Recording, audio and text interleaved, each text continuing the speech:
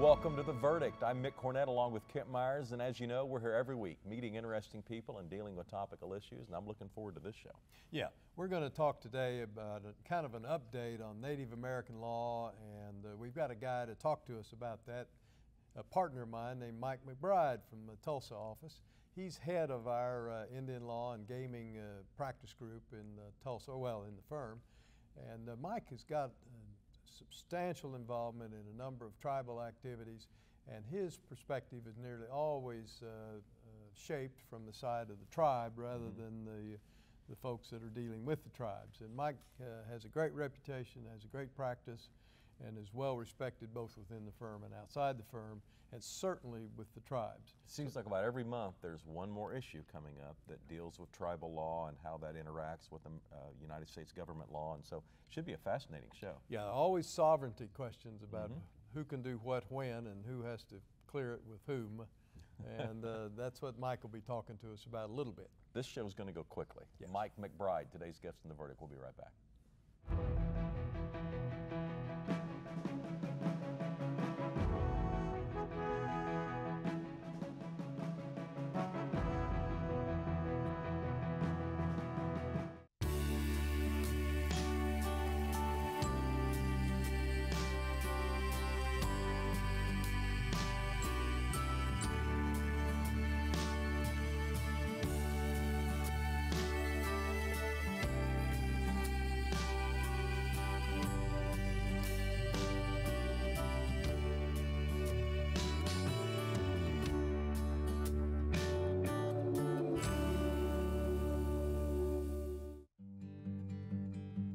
I've known I was going to be an artist since I was a little kid. I still have teachers that in grade school that still have my artwork. I think I told them something along the lines, this is keep that, it's going to be worth money someday. I'm Justin Mader, I'm an artist, and I'm Chickasaw. My muse is the Muskogean, Mississippian art. When I see that, my mind just fills up with bubbles of ideas. My big thing right now is shell carving, the shell gorgets. My work is refined more and more until I found my own rhythm. I also do metallurgy, where I've been acid etching copper and hammering copper to make a copper repoussé. You only have one chance to do it right, so it requires a lot of planning and thought and just patience. My Chickasaw heritage is the foundation of who I am. It's the roots of where I come from, and it inspires me as an artist and inspires the tenacity of never giving up.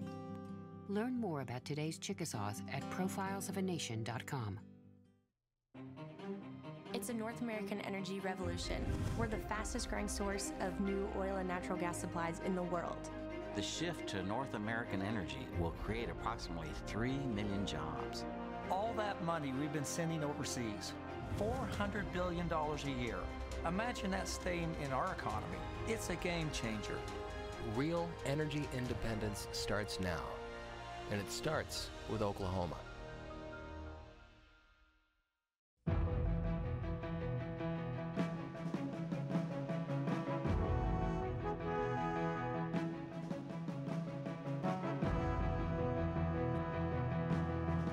Welcome back to the set of The Verdict. Mick Cornett with Kent Myers, and Kent's going to introduce today's guest. Today we're really pleased to have joining us on the set of The Verdict Mike McBride, a partner of mine of whom I'm very proud. He did his undergraduate work at Trinity University in San Antonio, did his law work at the University of Oklahoma. He has been chairman of our firm, Crowe Dunlevy's practice group dealing with Indian law and gaming. He holds both judicial and general counsel positions in a number of tribes, including the Kaws, the Pawnees, Seminoles, and others. He'll tell us about that. He has really spent his active practice for almost 20 years now, or a little bit over 20 years, dealing with tribal matters and Indian-related matters, particularly here in Oklahoma. And he's graciously agreed to come talk to us about that. Mike, sure glad to have you. Thank you, Kent. Proud of you. Mike, is a significant amount of your work for one tribe or another? Or I know you represent several tribes. Is most of it centered around one or two or three tribes?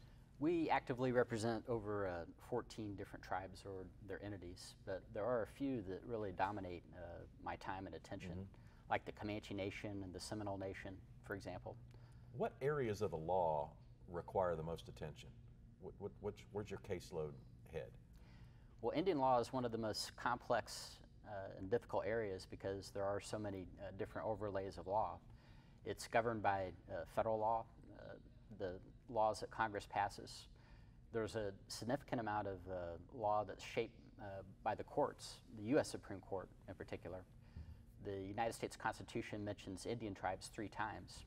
So there's a lot of judicial business that makes its way up to the high court and will decide sovereignty issues. Even within the last 3 weeks, we had a major case come down involving tribal sovereignty. But you also have state laws and the tribes' laws themselves and the interplay between those. Well, now you've occupied judicial posts with a couple of tribes, both as a trial judge, I guess, and a justice on the tribal Supreme Court. That's correct. Tell us about that work. I wear many hats, and I've been a part-time judge and justice for the tribes while at the same time practicing law. It's been a wonderful honor to be asked and to be confirmed as a Supreme Court justice and a district judge. It is like operating as a federal judge or a state trial judge or a state Supreme Court judge. You're bound by the judicial code of ethics and the laws of the tribe itself, and your job is to interpret the tribal constitution and the tribe's laws. You also have served as, or maybe do serve as Attorney General and General Counsel for the Seminole Nation and the Sac and Fox Nation.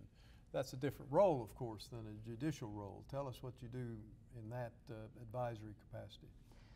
As Attorney General for the Seminole Nation, which I currently serve, and our firm Crowe Dunlevy serves as General Counsel and Attorney General, we have duties that are defined under Seminole law, and we are a chief law enforcer. We are a prosecutor. We look after juvenile matters and social service issues, deprived children. We also handle the civil work for the tribe in their tribe's courts. But outside of the nation, we also represent the nation and state and federal courts as those issues come up. We also provide counsel to the 28-member legislature of the Seminole Nation and to the principal chief and assistant chief of the Seminole Nation. I first became Attorney General early in my career at Seminole Nation back in 1997, 1998, and they've asked us back again. During the early 2000s, I was Attorney General and General Counsel for the Sac and Fox Nation, and the role was slightly different there according to their laws, but somewhat similar. How difficult is it balancing what you know about one tribe and their traditions and what they expect versus another tribe which may have different expectations? Well, let me just tell you the broad perspective. There are 565 federally recognized Indian tribes and Alaska Native villages within the United States, and they range in size from the Great Cherokee Nation, which has close to 400,000 citizens, down to tiny rancherias in California that have 1 or 2 families and a few members. So there's a great diversity between the customs and traditions and practices of these Alaska Native villagers and Indian nations. So it can get pretty complicated because a lot of them have their own laws, customs, and you have to familiarize yourself with those. You don't want to make a mistake and get them confused, I suspect. That's true. But at the same time, I'd say that there are a lot of commonalities with Native people and Native culture. And I have a deep respect and passion for that. Does criminal law transfer over into tribal law, or is criminal law just United States laws? 18 United States Code is the federal laws that govern crimes, and there are a number of federal statutes that specifically apply to Native Americans and Indian country. And in fact, there's a law, 18 United States Code Section 1151, that says Indian country, and that's the benchmark for where tribal jurisdiction is. But tribes themselves also have their own laws. Generally, the federal courts and the U.S. Attorney's Office will handle what are called major crimes, murder, all the major crimes like that. But the tribes themselves handle lesser crimes and prosecute them themselves. They have their own police forces. And civil crimes? Well, civil is not a crime. Criminal is, right, is but prohibited. But civil cases? Civil cases yeah. as well. That's correct. Are handled by tribal courts? That's right. Okay. Cover just briefly, because we're about to run out of time on this segment, but cover just briefly the information about the citizenship granted to Native Americans in the United States by Congress a number of years ago. Would you believe it that within a single long generation, 1924, Native Americans were first granted U.S. citizenship for the first time? For all those years, they were not deemed U.S. citizens. 90 years ago. Okay. So it's a pretty recent phenomenon. And even in the 1880s, for the first time, courts recognized Native Americans as being human beings under the law. There's a famous case called Standing Bear, in which he petitioned habeas corpus, and the federal court said, yes, he is a human, and yes, he can seek habeas corpus relief under the law. So we've come a long way. Prior to that time, there had been authority to the contrary, that they're not human beings? That's right. Wow. A significant number of people have one ancestor who might have been American Indian, or two ancestors, and there's certain sort of a fraction that they use to describe their American Indian heritage. At what point does a person stop being American Indian heritage? Is there a point where the tribes no longer recognize the person as a member of the tribe? Well, being a citizen of a tribe is a political classification. It's not a blood classification. The tribes themselves define who their citizens are. Now, some tribes, like the Cherokee Nation, for example, have a blood quantum, or I'm sorry, a roll that they use. And if you can trace your ancestry back to someone that was on that rolls, and in their case, the Dawes rolls, then you're counted as a citizen under their laws. I see. Some tribes actually do have a blood quantum. For example, like 1/4 blood, for a particular tribe is the requirement. But again, it's a political classification and not necessarily a blood quantum. I see. Mike McBride's our guest. We're discussing Indian and tribal laws. We'll be right back on The Verdict.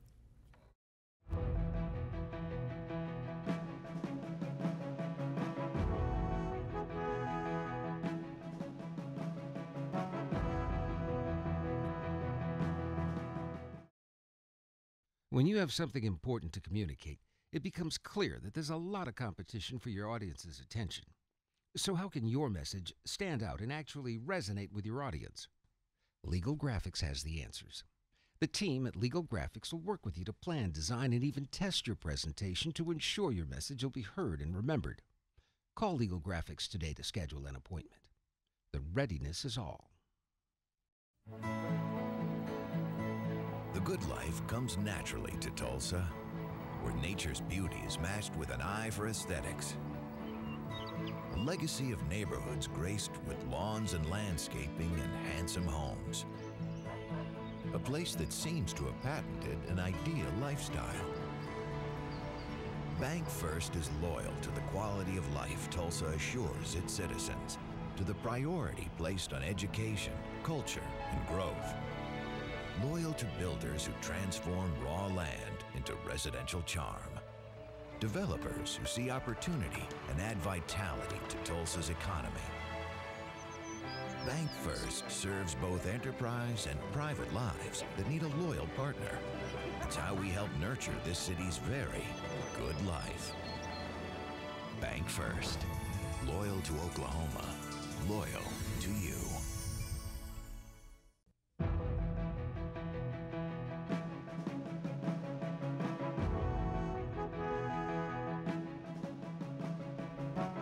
We're back on The Verdict, visiting with Mike McBride about tribal issues. He's an expert on tribal issues and the law. Typically when I read about issues involving tribal law, a lot of times it goes back to things that happened in the 19th century and maybe even earlier than that. Can you talk about the effects of the Civil War and treaties that took place in the first half of the 19th century and how they evolved into today's law? Absolutely. Well, just focusing on Oklahoma in particular, Oklahoma used to be Indian Territory, and we had over 200 Indian nations that were forcibly removed and became residents within Indian Territory, which later became Oklahoma. During the Civil War, some of the tribes actually supported the Confederacy, and pledged their support there. Others supported the Union. And after the Civil War ended, there were a number of treaties that were signed, and some of them, like with the Cherokee Nation and the Seminole Nation in particular, required that the Indian nations take in freedmen, freed slaves, and become citizens of the nation themselves by treaty. Now, throughout time, there have been cases that from the U.S. Supreme Court that says that Indian tribes have the exclusive authority and power to determine very personal family things and things such as citizenship. And so in recent years, there's been a controversy in which tribes want to redefine who their membership is. As we discussed earlier, that's a political question. Mm-hmm. And for example, the Cherokee Nation amended their constitution within the past decade. And it required that to be a Cherokee citizen, you have to be Cherokee by blood, and that you have to trace back to the Dawes Rolls. And as a result, the Cherokee Nation sought to exclude the freedmen that were previously recognized as citizens under their treaty. Now, today there's a lawsuit pending in the United States courts, and it's been consolidated in Washington, D.C., in the District of Columbia. And there were oral arguments on May 5th, and I attended those oral arguments, and they dealt with the freedmen arguing that they should be allowed to continue to be Cherokee citizens, and the Cherokee Nation itself arguing, no, we should have a right to be able to define who our citizens are, and if we choose to define, a role or a blood quantum, then that's our prerogative and that's our right. And it dates back to some of these treaty issues. How'd that turn out? Has it been resolved? The judge says he's going to rule on a motion for summary judgment, and it should happen soon. I expected a decision last month, but it hasn't happened yet. Okay. Talk about what most of our non-Native American citizens would know about tribes, and that would be gaming. We've seen the proliferation of casinos, Indian casinos, sprouting up in Oklahoma. Tell us a little bit about that. Well, gaming has been a tremendous successful economic policy for Indian tribes. It's been the most successful economic development policy in the history of the United States. And we actually had high-stakes bingo in Oklahoma in the late 70s and early 80s. The Seneca-Cayuga tribe, for example, in northeast Oklahoma, the Muskogee Creek Nation in Tulsa, engaged in high-stakes gaming. And those are traditional activities that Indians have engaged in for over the millennia through their traditional games, hang games, and so forth. So there were battles between the state government wanting to assert criminal and civil jurisdiction over tribes on their Indian country over such gaming activities. For example, Oklahoma said you can't engage in a high-stakes bingo like that. So Ottawa County prosecutor tried to enforce against the tribes and did so.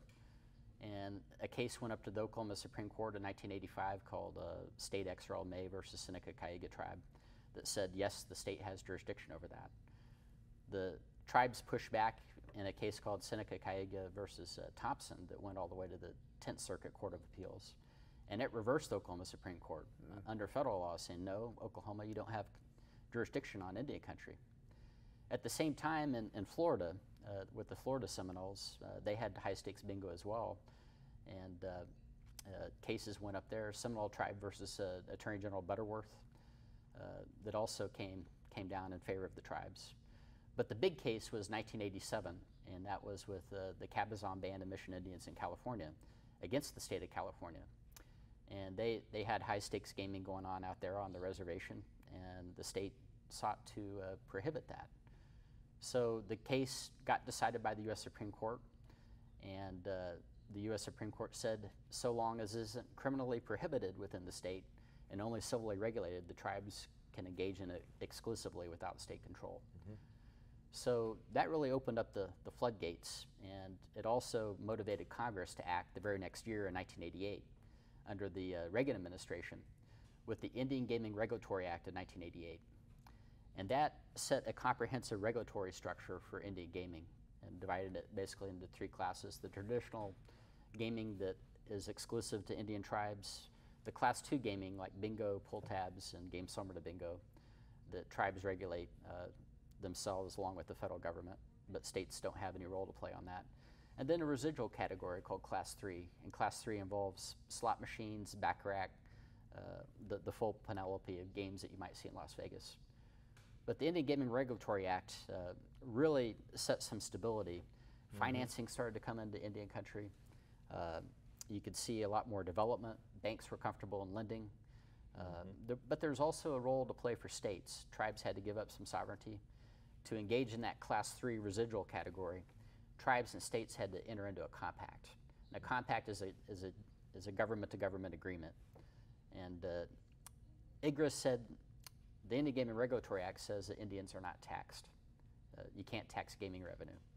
The U.S. Constitution also says that you can't tax Indians. But we've seen over time that to negotiate these agreements, states start to insist to have fees paid to the state.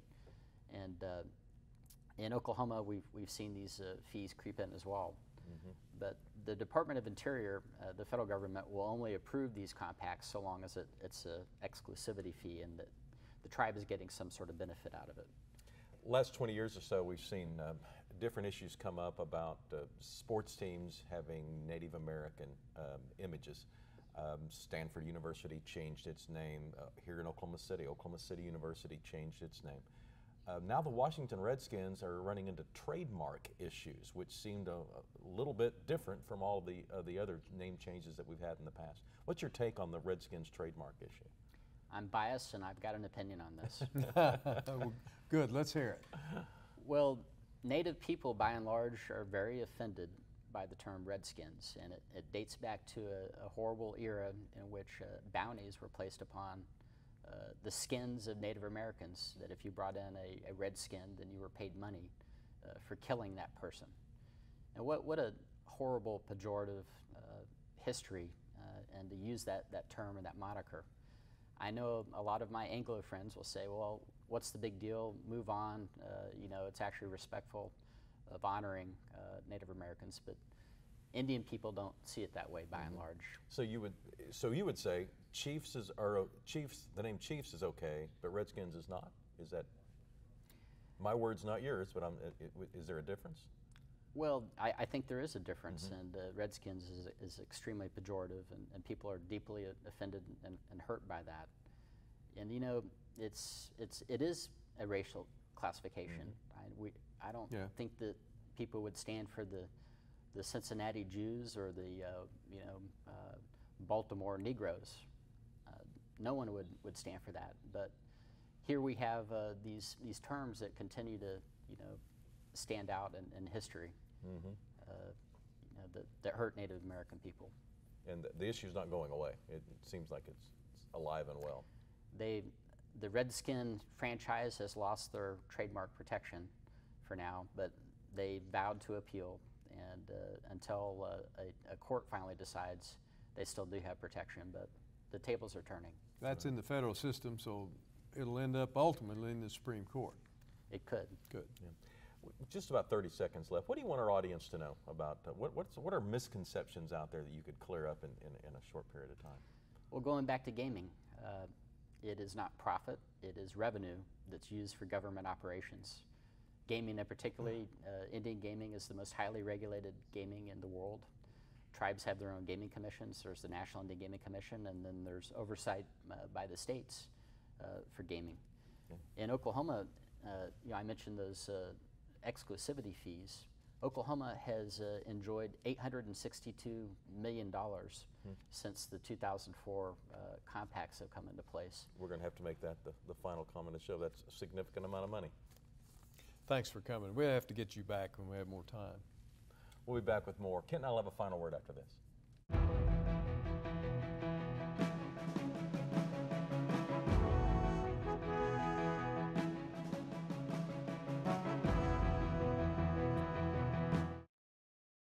The human body, an amazing machine.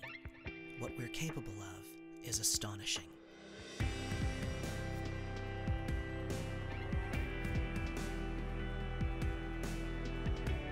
If we look to what makes us human, we find that life is more than a heartbeat, and hope is more than an idea. That knowledge moves us forward, and our community keeps us together. OU Medicine is at its heart, keeping Oklahoma alive and well. All children deserve a life of hope and love, but sometimes they experience a life of pain, neglect, and abuse. When that happens, each child deserves all the quality assistance and representation that can be offered in our legal system. For more information, call 23-CHILD. Oklahoma Lawyers for Children, helping to bring hope and love back to the lives of abused children. You will always be Mom and Dad to me. We lived on a family farm. We didn't have other families that lived close to us. Right. And we wanted our kids to grow up being friends. You know? And so when they did grow up and disperse, it wasn't hard to acclimate to other parts of society or being a friend. You will always be Mom and Dad to me. The Journal-Record is pleased to be a sponsor of The Verdict. The Journal-Record, since 1903, the best source of Oklahoma business news and legal information. And for almost 30 years, Oklahoma political, government, and business leaders have turned to the McCarville Report for accurate, reliable, inside information. Visit the McCarville Report online.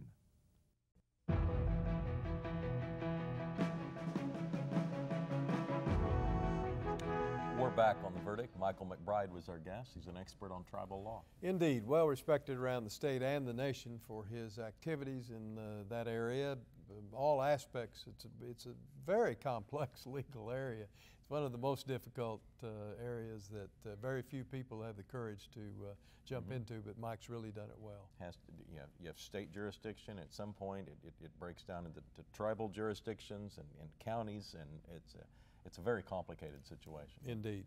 You never quite get your thumb on it. We have a couple of websites to give you more information on these subjects. First of all, you can go to Mike and Kent's law firm. Their website is crowedunlevy.com. That's crowedunlevy.com. And we have a website, theverdict.tv. Tell us about a guest you'd like to see on a future edition of The Verdict. We'll see you next week.